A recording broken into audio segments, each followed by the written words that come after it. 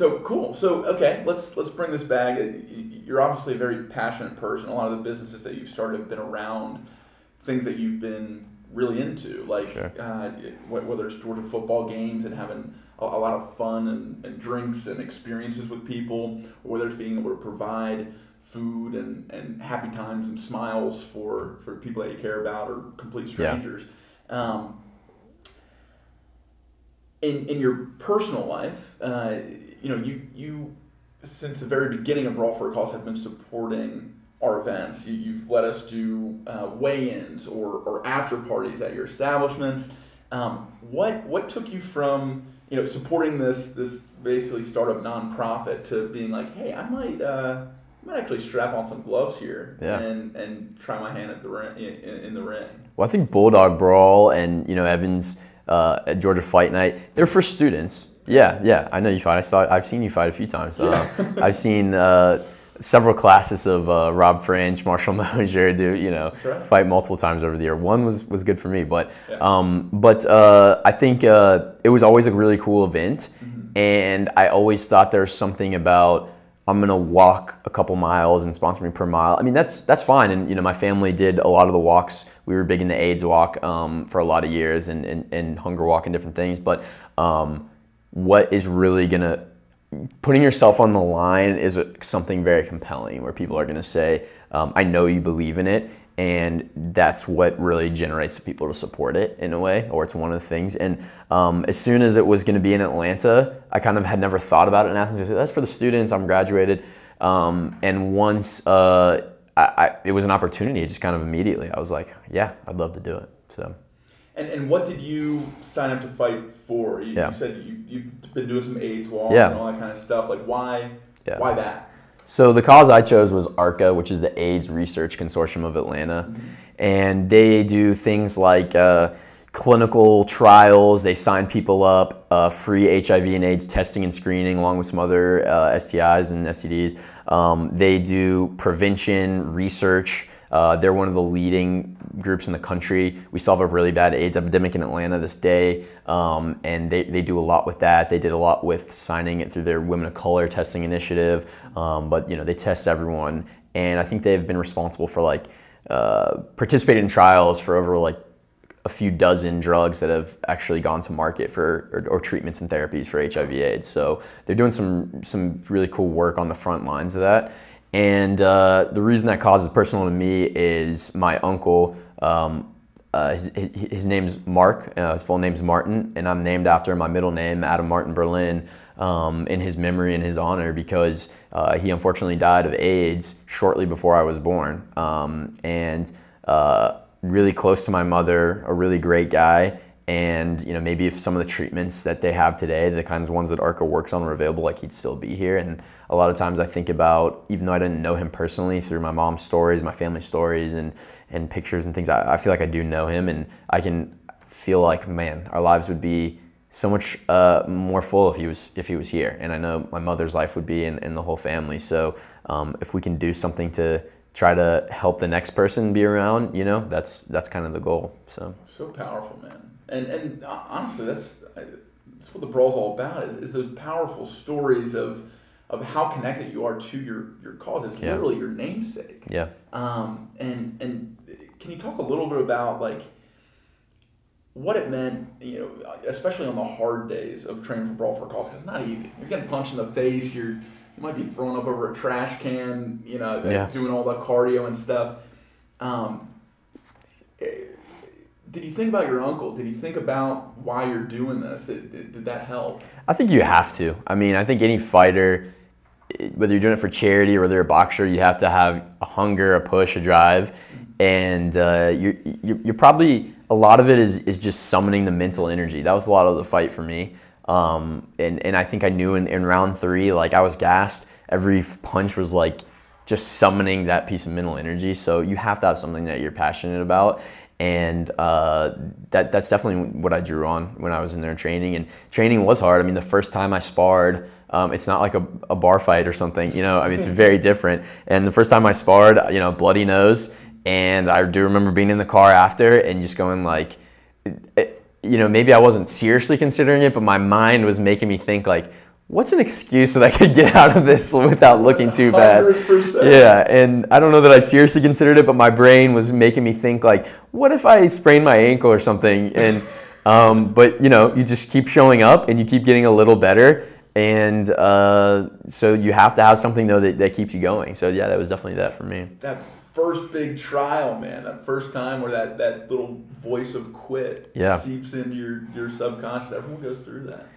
And what do you, in those moments, you're saying, hey, maybe I can like step on a curb, roll my ankle, maybe like business is too busy. I've all these excuses that I could employ to get out of this scary thing. What makes you stay committed? Or how did you talk to yourself? What kind of inner dialogue did you have to persevere? Because obviously you fought, you won. How did you get past that early adversity?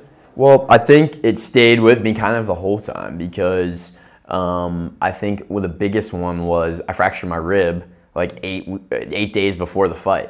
And one of the guys, Brett and Scotty, the awesome radio guys I got to train with at Delgado's gym, one of them broke their nose sparring and he had to step out. And if I had broken my nose, I probably would have too because I got hit in the nose a lot. But I fractured my rib and I'd already done all this fundraising. And I remember that was another one where I was like, I'm a lot of weeks into the training. This isn't day one, and now I'm doubting it again.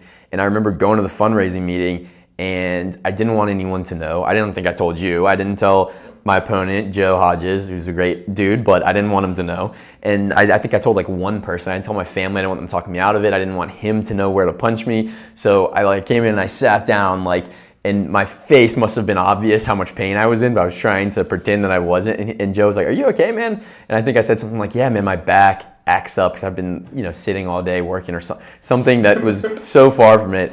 And I felt like I had a legitimate excuse maybe if I wanted to back out. But the thing that kept me going was the same reason I signed up, which was I probably would have canceled if it was just some amateur fight and it was a hobby or a passion. But I had $4,000 or however many dollars, my portion of the $8,000 raised for people that believed in the cause and believed in what I was doing. And, I said, there's no way I'm giving that money back. It's going to the cause. And, so that's what made me keep doing it, I think. Yeah. Amazing. Wow. Well, that's what it's all about. Yeah.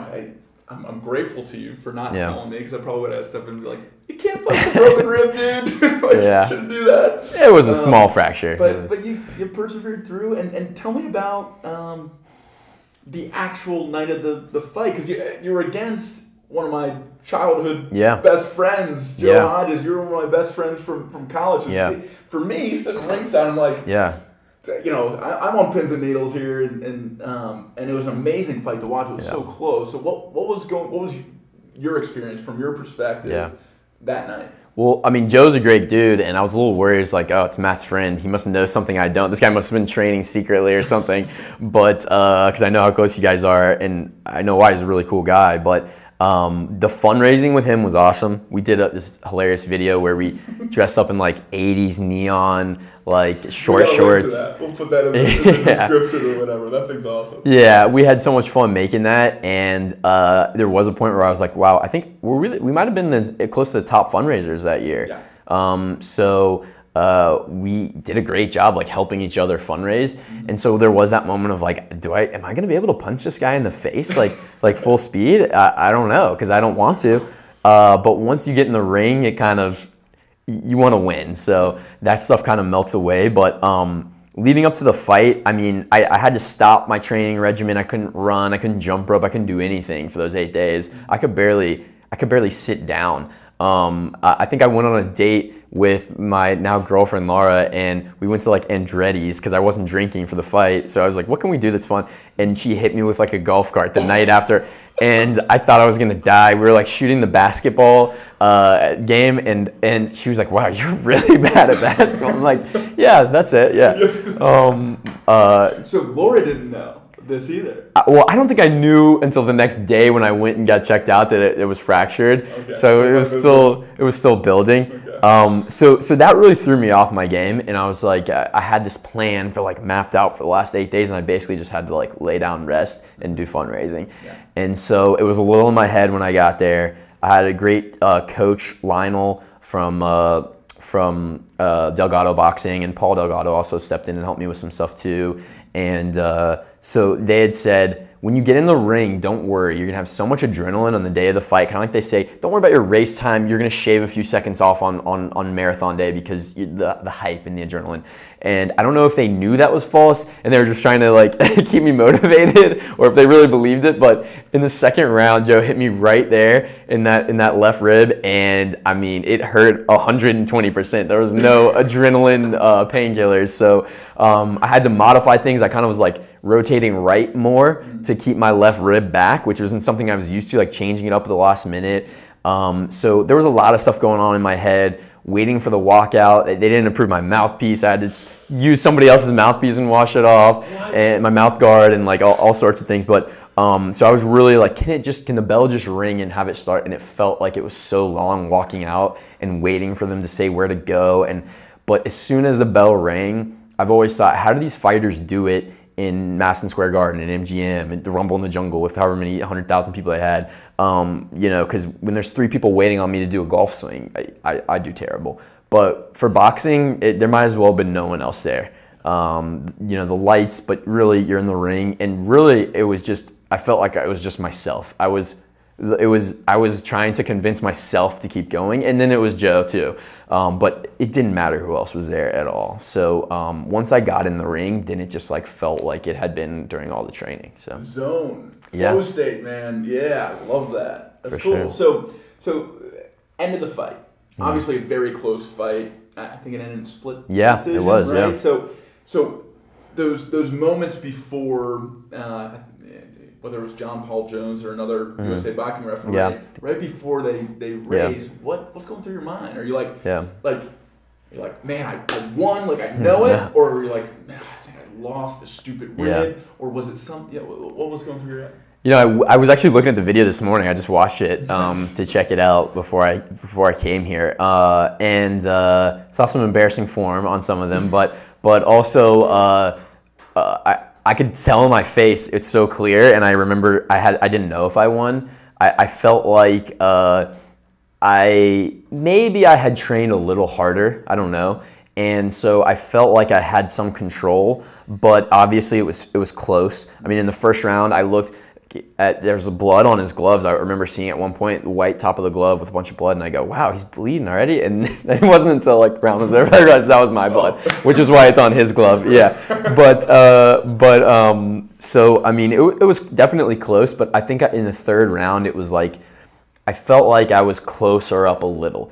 And every time he would get what I felt like was a point, I just had to summon the energy to try to get a 1.5 or 2 points. And that's really what it came down to. I mean, I could jump rope for 30 minutes without stopping, but 6 minutes of fighting felt like an eternity. I was not prepared for the intensity of it. I would definitely just do way more conditioning if I did it again. That would be the only thing I did differently. But I didn't know if I won. I mean, you could see in my face, I didn't know. And when they said split decision and then that I won, I mean, I was really happy, but I saw my face actually, like the face I made when they held my hands up, and I could remember feeling it was just relief. It was relief that I hadn't gotten creamed and in front of everybody, but that it was over, and I knew either way we were one of the top fundraisers, and I met and exceeded my personal fundraising goal. And so I think we both hopefully felt like, you know, that was the win already. And as long as nobody got embarrassed, which we didn't, neither of us did in our fight for sure, you know, it wasn't so much like, oh, sweet victory. It was more like, thank God it's over, and we hit our fundraising goal, you know. Amazing, man. That's what it's all about.